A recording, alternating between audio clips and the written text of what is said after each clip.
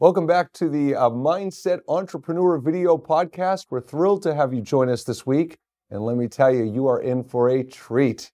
We have an aspiring politician on today, Elmer Eubanks-Archbold. Elmer, thank you so much for joining us today. Thank you. It's a pleasure. Elmer, I have to tell you, this is a chance that I've always wanted to be like Mike Wallace from 60 Minutes. So I want to see if I can give you like some cutting edge questions here, because I know you have the capacity to answer them. No, all kidding aside, Elmer, I really would like to start. You know, this show is about entrepreneurship. And one of the things we associate with entrepreneurship is risk, rejection, and a lot of characteristics that certainly tie into politics. So my first question is, what in your right mind are you thinking trying to get into politics? I know, right? It seems really crazy, especially, given my background of community service and working in business and having started businesses too. So it's really going back to thinking about what are the things that drove me here into getting into politics. And it was like, I was looking back and I was like, my dad was a minister. I tried to get involved in seeing what he was doing, always helping people. I worked in community service. I worked at Centro, Las Americas. I worked in youth services. So some of the things that really, I was always trying to help people figure out what they needed to do to become better, to be successful, both in business and in the community. So that's kind of one of the things that kind of kept me going, like, well, I could do better. I could do something that could really match and make a difference in the community beyond what I'm doing right now.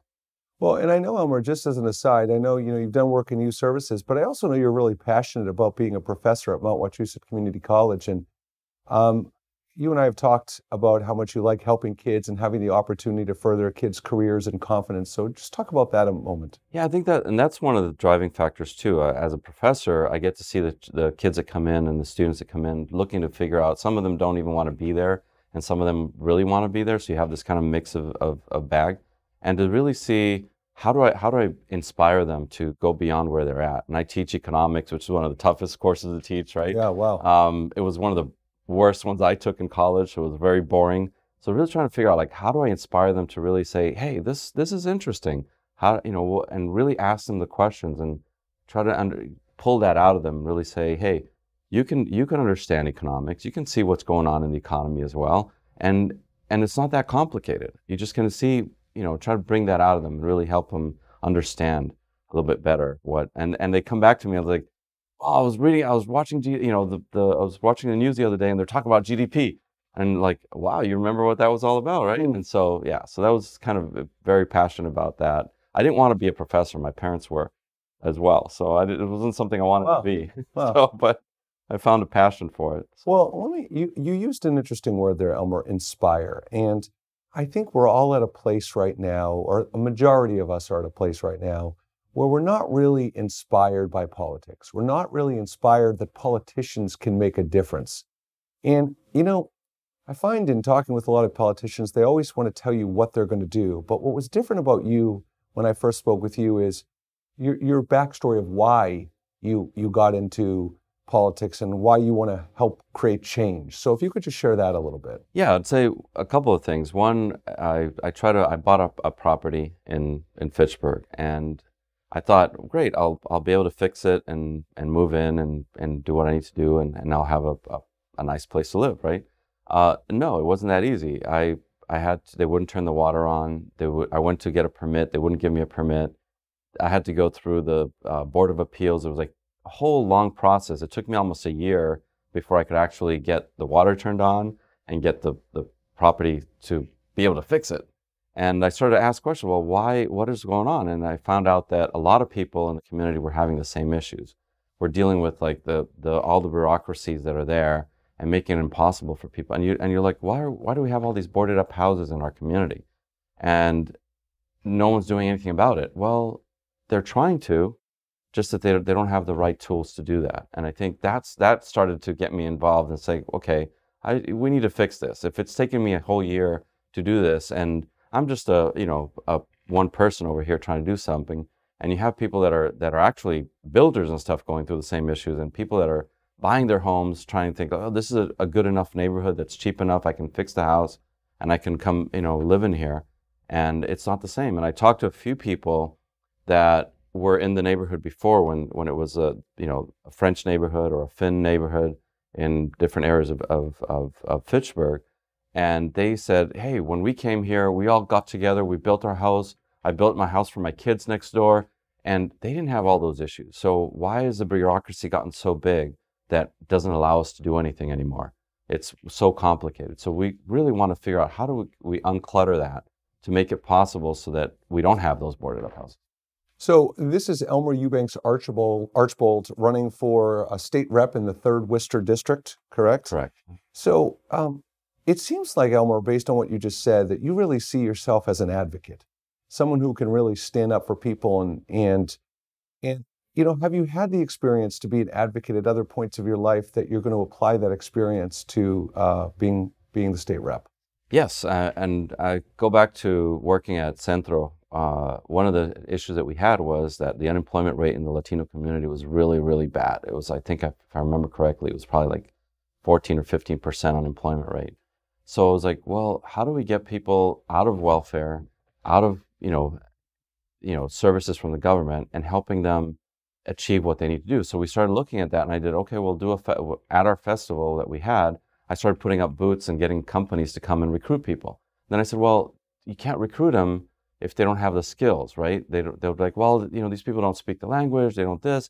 So then I started doing, okay, we'll do English language classes so that they could, and it was targeted to the business English so that they understood like instructions of how to, move a box from here to there. So very basic, so that it could give them an opportunity to get a job. And we started with TJ Maxx, Home Depot, forget the name of the other one. It's that brings our boxes. UPS? UPS. So UPS, UPS yeah. was a huge one, and gave these guys an opportunity to go to work and not have to have all the skills that they needed. They could drive, they could do, move boxes. So we started there, and we started to look at a lot of people who were starting to get jobs. So we moved the needle, and I think that really brought me to think like we can change things, not just be like, hey, we don't want people on welfare. Okay, we don't want them on welfare, but how are we helping them to get out of welfare, right? So those are some of the issues that I was passionate about. And Elmer, you have a really significant disadvantage that most politicians don't have, which is fundraising. And so if you could share with our audience about that, because the fact that you have accomplished so much already without the typical help. So why is that happening? So what's happening is that I technically, because I work for the state as a professor at the Mount, I'm not allowed to ask anybody for money. So I have to rely on other people to do that for me. And so that's been a very big challenge because it's a lot different from, people like to be asked. People like to be like, hey, True. I want to help you, but I'm not going to help you unless you ask me. Yep. And so you have an ask from somebody else that's not the person running. It's like, well, why isn't he asking me for money? So that's the biggest challenge. So what do you do? Because that's a legitimate disadvantage. So what do you do to try to get around that? So I have a small committee of people that are helping me out, and I try to ask them to ask more people. And it takes a lot longer to because they have to ask more times, and explain like, why isn't Elmer asking me for money? And they have to explain that. And so it's taking a little bit longer, but I think really doing kind of like guerrilla marketing and trying to figure out how do I get to let people know what I'm doing that's not going to cost me a lot of money. I try to get people to help me do things and asking people to help me in other ways that I can ask them to help me. I don't have to ask them for money. So if I can get them to say, hey, I can help you. How can I volunteer? What can I do? And really trying to answer that question really makes it a little bit easier. Well, I completely agree. And I mean, I think you're taking grassroots politics to a new level. And I think when you're, I just want to show our audience. So Elmer's knocking on doors. And this is what you might see if he comes to your house. And I think that I want to talk a little bit about that, Elmer, because I think when you go to someone's house, the perception, first of all, you're battling so many perceptions. First of all, someone who knocks on your door, most people, I don't care who you are, most people don't even want to let you in. They don't want to open the door. They're like, it's a salesperson, so on and so forth. So let's assume you get by that perception.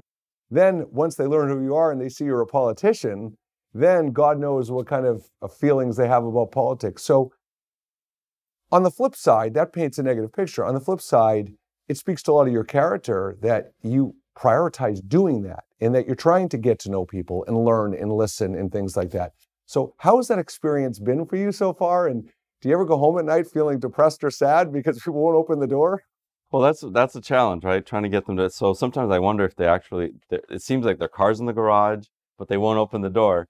So I have to leave them. That's kind of those tags. I leave them at the door and hope that they would read it and maybe get a sense of like who I am. But when they do open the door, I often get the question like, well, so who are you? Because they've never heard of me before. It's like, you're a politician, and then they'll be like, and what party are you from? What party you are? And then sometimes I get the response like, oh, you're a Republican. And I had this one lady just basically take my pamphlet and was like, thank you very much, and started to close the door. And I'm like, but really? Like, you're not going to listen to what I have to say and find out? Like, so then she started, well, you know what? I shouldn't be that way, right? I should at least listen to you. I'm just tired of all the crazy stuff that's going on. It's just driving me insane. So I don't want to deal with politics. And I was like, well, I'm not a real politician. I'm a community person that's trying to make a difference in the community. And we started a conversation. And before you know it, she asked us into her house and introduced me to her husband. And we had a really good conversation about how do we affect change locally. And I was like, it's really about what's important to you. What are the issues that you're fighting? Is it, so a lot of people are like, the roads are bad. And how do we bring that money back to our town to fix the roads so that our cars aren't like, damaged all the time? Our educational system, how are you going to change that?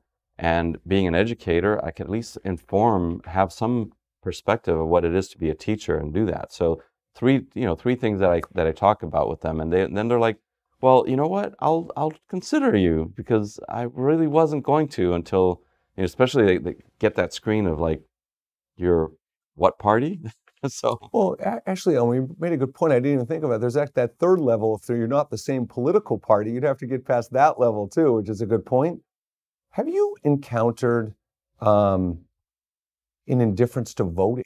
Like, forget about whether they're going to vote for you; they're going to vote at all. Have you seen any of that? I've seen some of that too. Yeah. Some people are like, well, I'm done with politics. I'm not getting involved, and I'm done. I'm not going to vote. And that's the apathy that we have to kind of get beyond, try to get people to really see that. And I come from a country that, we vote I think it's like 92% of the population votes. Wow. So to come here, I was an election commissioner, and I was looking at the vote in Worcester, and I'm like, this is incredible that people aren't participating. And they just feel this apathy, like, it doesn't matter what I'm going to do. It doesn't matter. My vote doesn't count.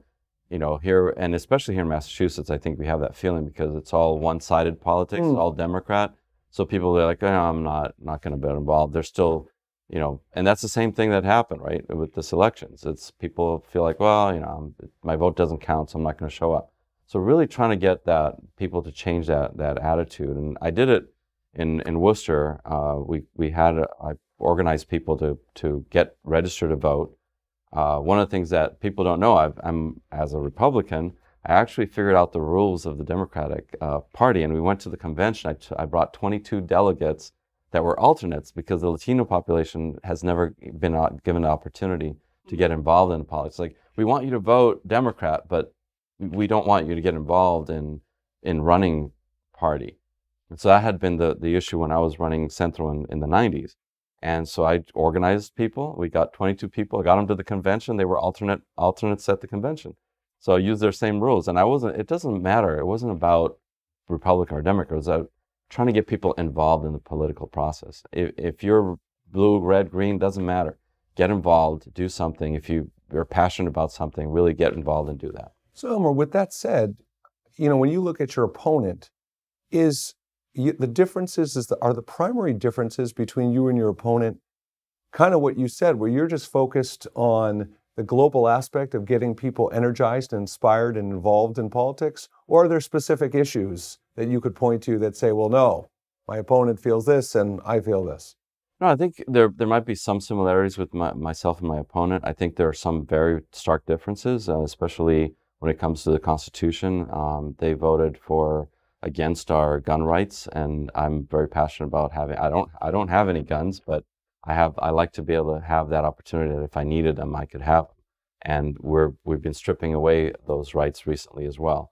But the biggest issue is really being responsive to the community and really having somebody that's going to be, you call me, you respond to me, you text me, I'm going to respond and say, I'm going to try to find a solution to the issue. Even if I don't know the answer, I'll try to find it. And I do the same thing with my students in class. I mean, they text me or email me at 12 in the morning or 1 in the morning, and I respond to them, and they're surprised. Like, you responded? And I think that's the same thing that I want to bring to the State House, somebody that's going to be responsive. And I don't see that in our political process. A lot of people just like, well, you feel like your politician is this big person up there that you can't even reach. Well, Elmer, do you at all worry about the fact that, you talk about an issue like gun rights, which is it's not a simple issue. There's a lot of nuances. However, here you are in Massachusetts, a pretty liberal state. So you chose to bring this up. Does it worry you that you would be vocal about an issue that you'd be in the minority in this state? Not really. I was surprised that there are a lot of Democrats in our district that are pro-Constitution, that are pro-guns. And we've gotten into this fight about what's, the material stuff. The guns are the ones that are killing people. Well, I don't know. It's really people. And how do we focus on helping people with their mental health issues? How do we focus on helping them with getting access to services so that they're not, losing their minds and going out because they can kill you with whatever. I can figure out how to make a bomb. And I lived in Nicaragua during the war, during the revolution, and kids would make grenades and stuff out of nothing, and they'd throw them at the military police. So it's a crazy, it's easy to do. And right now there's a big issue about being able to print guns, and that's another big issue that's going to start to brew up. So, Elmer, I know you have quite a bit of experience. You've had several governmental positions in the past. I know that you've completed affordable housing projects. Talk a little bit some of the challenges you faced and how you were to see those projects through to completion. So one of the projects that I did in Boston was an affordable housing project, and I became director of a nonprofit there called Boston Asian Concerns. And they had a large project that they had on the books that they were trying to do, and it uses, and simplifying it, they use tax credits and use grant money to build. We were building 40 units. They were behind the ball on the schedule. And just to give you a quick example, one of the things that we had to meet in order to get our funding for the project was that we had to get the authorization from the state. They were about to lose it. So having connections, I knew a lot of the governor, and the lieutenant governor at the time was Jane Swift. I was able to go to DHCD, I think, the Department of Housing, and they've changed all the acronyms now. But be able to go to them and talk to them and say, hey, we have this project. It's been authorized, but we're about to lose it. We need to extend a little bit of time so I can get this under, fix this issue. So I got their help. And that's one of the things that I'm good at. I'm really at figuring out how to solve things. And just to give you a quick example, I had to meet a deadline of occupancy for the building, and we didn't have our elevator ready. We have to have the elevator fully functional. And one of the things that we had to have is have a phone line when they come and do the inspection, that the phone would be able to pick up and ring on the elevator. And we didn't have the phone company hadn't installed the line. So I ran a phone line from one of our buildings that was 4 blocks away, ran it into the building for the inspection, and when they came to inspect, they were able to make a call. So that's how creative I am. I'm trying to figure out, okay, we need to get this done. And if I would have lost like $4 million there for not having that on time. Wow. So creative and resourceful. Very resourceful. Right. So Elmer, if we had a group of constituents, people in your district, in Lunenburg and Fitchburg, when I ask you what is their biggest concern, my opinion, and I'm curious to hear your thoughts on this, my opinion is not so much that politicians can't deliver. No, not so much that politicians, they don't like the ideas and the approach and the strategy of politicians, but their skepticism and able to trust that they will actually follow through and do what they say. So for people out there who are watching this and getting to know you, and they're questioning if they can trust you, not because of anything you've done, but just because they don't trust, why can people trust you? What is it about you that's trustworthy as opposed to others? So I think that the difference is that I'm willing to listen, and I'm willing to respond. And if I don't know the answer, I'm willing to tell you that I don't know the answer, and I'll find that. I think that's really where I'm different. I'm not going to be telling you, hey, I'm going to do this, this, and this. No, I'm going to listen to you, and I'm going to try to find the solution that you need. And that's what I'm going to be able to do. I'm not promising the world, but I'm promising that I'm going to be there fighting to fix the issues that we have. Well, and I also think, Elmer, I know people who know you, and I think they would say you're also willing to adapt. If something's not working, you're willing to adapt your approach until you find the right solution, which I think is a hugely positive characteristic of a politician. Thank you. Yeah. Appreciate that. So last question, Elmer, what about someone outside your district? I mean, obviously you're looking for support within your district, but why would someone outside your district support your campaign? So I think that's one of the issues that I've been asked before. Is like, well, I've known you for a long time, but why should you're running in Fitchburg? Why should I bother? Yeah. But the state we cover. I mean, as a politician, we're representing our district, but at the same time, we're representing the whole state. Because when we make decisions, we're not making decisions in a vacuum, just representing one area. We're representing everybody. And so I've experienced that. When I was working at Centro and other organizations, is that I'd call on everybody that I knew at the State House if I wanted to get a bill passed, if I want to get funding through. You want to get everybody on board. So you want to be able to collaborate and work with everybody to do that. So it's not just limited to just one area. And I think that's what sometimes people miss, is that we are electing somebody to the State House, but it's beyond just our district. The whole state needs people that are going to be mindset of how do I help our whole state as well as our community. Elmer, I'd like to finish our broadcast today by you looking at the camera and letting our audience know, what would this mean to you? Having the opportunity to serve people, being able to accomplish being a state representative personally, what would this mean to you? So that's a tough question, right? So what would it mean to me? I think what it would mean to me is that I would be able to help my community and make it better. I think that's really what I want to do. I want to be able to go there to the State House, look at the issues that we're dealing with, the opioid epidemic, the educational system, our roads, try to fix that and really come back and say, I'm able to listen to what your issues are and bring those to the State House and make a difference in our lives. Elmer Eubanks-Archbold, thank you so much for joining us today. Really appreciate having you. Third Worcester District candidate for state representative. Get out and vote. Thank you very much for joining us for another edition of the Mindset Entrepreneur video podcast. We will see you next time.